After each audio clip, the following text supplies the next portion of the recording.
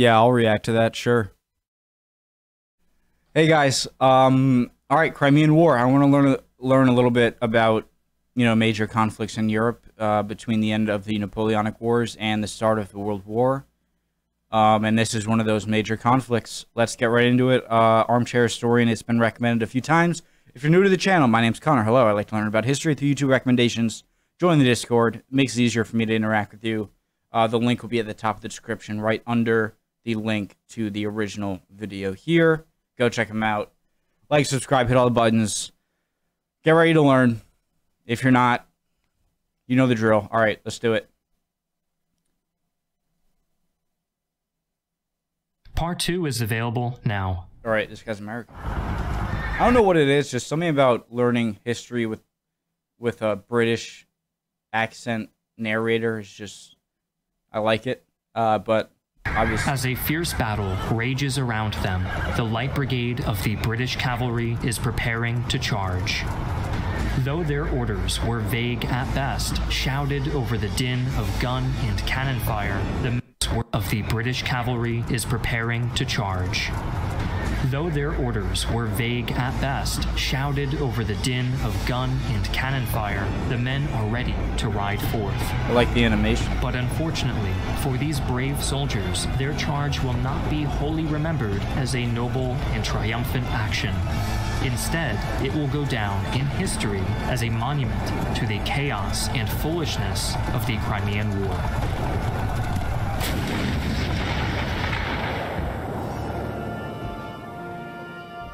Hi, I'm Griffin Johnson, Hello. the Armchair Historian. In today's video, we will be re-examining a topic which we call... Got the pipe right there? Sorry. ADD. Historian. I gotta pay attention. Hi, I'm Griffin Johnson, the Armchair Historian. In today's video, we will be re-examining a topic which we covered in one of the first ever videos on this channel, the Crimean War. One of the largest and bloodiest European conflicts in the 19th century, the war is remembered primarily for the disastrous incompetence of the commanders on both sides, and the ultimate futility of the conflict. But while the immediate consequences were insignificant, the long-term effects of this conflict altered the course of European history and set in motion events that would one day lead to the First World War. Perfect. The Armchair Historian channel is made possible by our sponsors. Supporting them is various the up or you can get past. Get all the money you can, man. All right.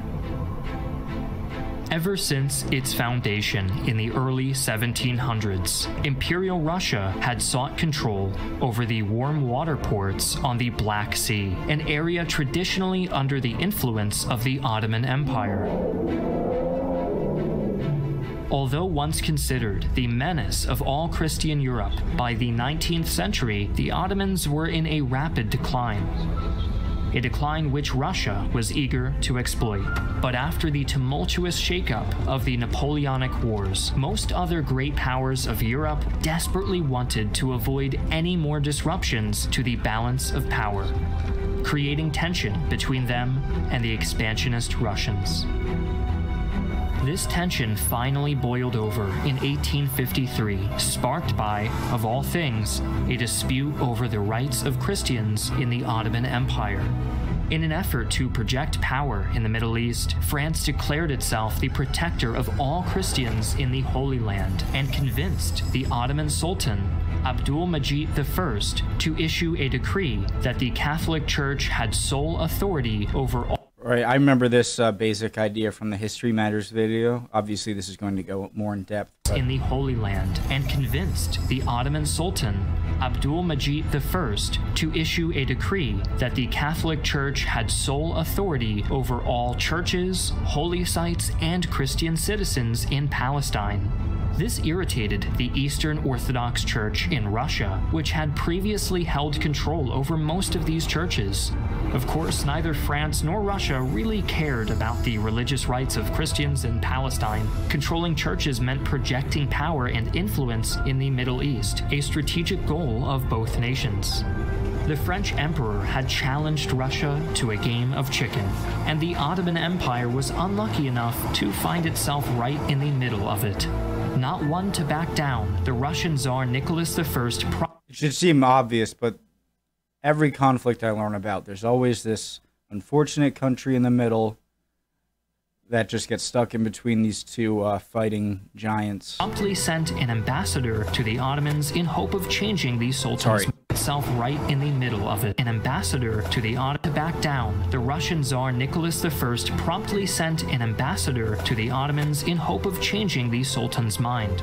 This effort succeeded, and the Sultan promptly restored authority over the churches to the Orthodox Church in Russia. Expectedly, the highly ambitious French Emperor Napoleon III escalated the situation by sending a warship into the Black Sea as a show of force, which prompted Abdul-Majid to flip-flop once again and proclaim his eternal respect for the authority of the Catholic Church. Further negotiations proved fruitless, with the British ambassador to the Ottoman Empire stepping in to support the Sultan against Russian retaliation. Neither side was willing to back down, and so in May of 1853, I love this analogy he has going here. It's really it's honestly helpful. Russian armies crossed the Prut River and invaded the Balkan provinces. Two Russian armies crossed the Prut River and invaded the Balkan provinces of the Ottoman Empire.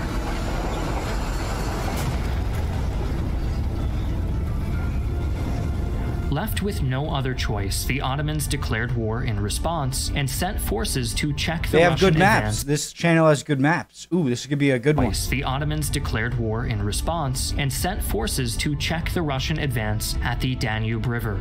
Arriving in September, the Ottoman Empire quickly moved to establish strongholds along the Danube under the leadership of the skilled general Omar Pasha. The first battle of the war took place in early November, when the Ottomans crossed the river and recaptured the occupied town of Oltenitsa in modern-day Romania. The Russians launched a... Okay. So, I know this is part 1 of 2. It's almost better that I put it into 2 parts because it helps me learn that way. I can talk more about questions in the first part of the video and then move on to the next one, but... So far, it's about who's going to be the kind of representative of Christendom in the Middle East, and more importantly, control power in the Middle East. And the Ottomans gave it to Russia. France said no, put a ship into the Black Sea. Ottomans chickened out. They then supported France. And then Russia's like, no, and they start to invade. That's what I understand so far. Town of Oltenitsa in modern-day Romania. The Russians launched a counterattack to reclaim the town, resulting in a bloody and indecisive battle, which ended with both sides withdrawing to their previous positions. Fighting in the Balkans would continue in much the same way for the rest of 1853, with neither side managing to gain a decisive advantage. Tsar Nicholas was hoping for an announcement of support from Austria, his long-term ally, in order to break this stalemate. But the Austrians were reluctant to get involved. Instead, they hoped to settle things with the mighty pen and hosted a conference in Vienna with representatives from France, Britain, and Prussia, with the goal of drafting a treaty to end the war. While these talks were ongoing, Russian warships chanced upon an Ottoman fleet near the port of Sinop. Sorry. Just got up. Okay. Hoping to disrupt their enemy's supply lines, the Russian ships opened fire, initiating battle. This engagement saw the first ever use of explosive shells in naval combat, which completely devastated the wooden hulls of the Ottoman ships, inflicting over 3,000 casualties and destroying their entire... So up to this point on ships, it would just be a solid projectile? Fleet.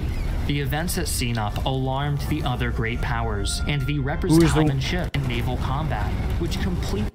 The Russian ships opened fire, initiating battle. This engagement saw the first ever use of explosive shells in naval combat, which completely devastated the wooden hulls of the Ottoman ships, inflicting over 3,000 casualties and destroying their entire fleet. The events at Sinop alarmed the other great powers, and the representatives at Vienna quickly finalized a proposed peace treaty, which they presented to Sultan Abdul-Majid and Tsar Nicholas in December. Nicholas was willing to accept the terms offered, but the Sultan objected, and diplomatic talks soon completely broke down.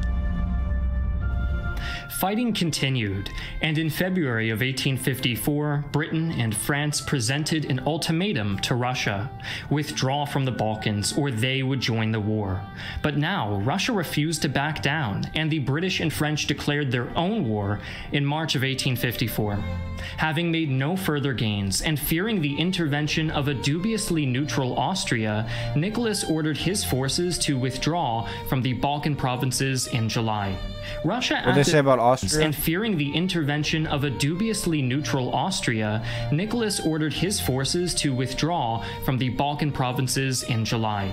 Russia at this time was one of Austria's most important allies, and so by not supporting the Russians, they found themselves isolated diplomatically all throughout the 19th century. With hostilities temporarily ceased, the war could have ended there.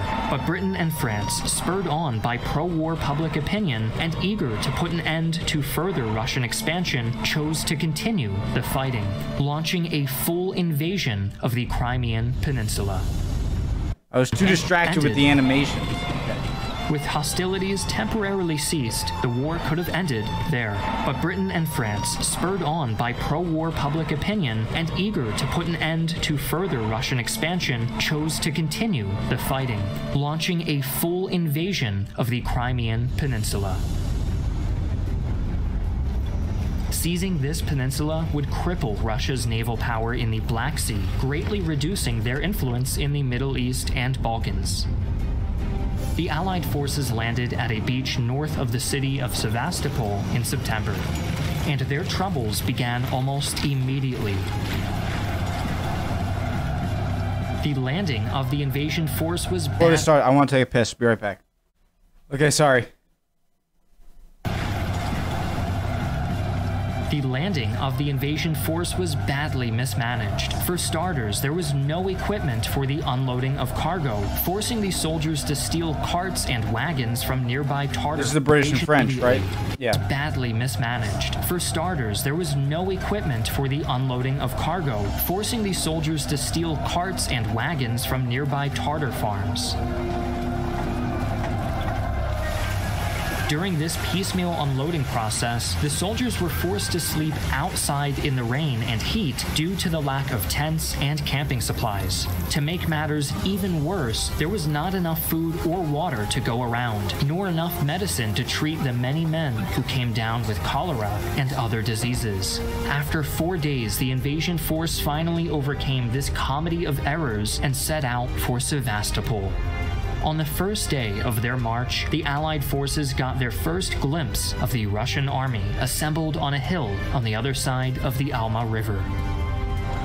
The next morning, they So glad I found another channel with nice maps. crossed the river and attacked the Russians, beginning the Battle of Alma. The defenders were outnumbered, with 37,500 men standing against the 56,500-strong invasion force. But the Russians held a strong defensive position on a steep hill. They held out against 3 hours of repeated assaults by the Ottomans, British, and French before withdrawing. However, the Allied forces were unable to pursue them due to their lack of cavalry. Following the battle, the invading army marched southeast to the coast, encircling Sevastopol and establishing temporary ports at the towns of Balaclava and Kamish to bring in supplies. In October, they began to besiege the city with cannon brought in by sea, although further widespread outbreaks of cholera weakened the British army, emboldening the defenders to launch several probing attacks. On October 25th, the Russians attempted a large-scale assault on the British position at Balaclava, sending 25,000 men to disrupt the Allies' supply chain between their ports and the siege lines. The first line of defenses at the Vorontsov Heights, manned by the Ottomans, was quickly overwhelmed, and the Russian cavalry then swept down the hill toward the second defensive line in the valley to the south. There, a combined force of Ottoman and British infantry managed to hold the line against the enemy cavalry charge in a defense that would come to be known as the Thin Red Line. On the northern side of the hill, the British cavalry's light brigade was sent to intercept Russian forces attempting to withdraw after seizing Ottoman artillery guns captured on the heights. But this order, relayed verbally through multiple sources in something like a game of telephone, was ultimately misinterpreted by the Light Brigade's commanders, who sent the light cavalry charging down the valleys. To be honest, I'm surprised it doesn't happen more often with the lack of communication technology. Through multiple sources in something like a game of telephone, was ultimately misinterpreted by the Light Brigade's commanders, who sent the light cavalry charging down the valley straight into the teeth of a dug-in Russian artillery regiment. The resulting charge of the Light Brigade was a complete failure, and left over a third of the brigade's soldiers killed, wounded, or captured, and over a half of its horses dead. Shortly thereafter, the Russian forces pulled back to their newly captured defensive positions at the Vorontsov Heights, and the battle came to an end. While the siege of Sevastopol would continue, the Russians had won a tactical and morale-boosting victory at Balaclava, in large part thanks to the disorganization of their enemies. This disorganization and incompetence at the command level would continue to plague the Allied forces for the rest of the war, preventing them from gaining significant ground. To watch the rest of this bloody stalemate play out, head over to the part 2 of this video available right now through the link in the description below. But I am going to separate this into 2 separate videos, alright? Easier for me to learn that way, alright? So I'll be back with the other one very soon, guys. See you next time.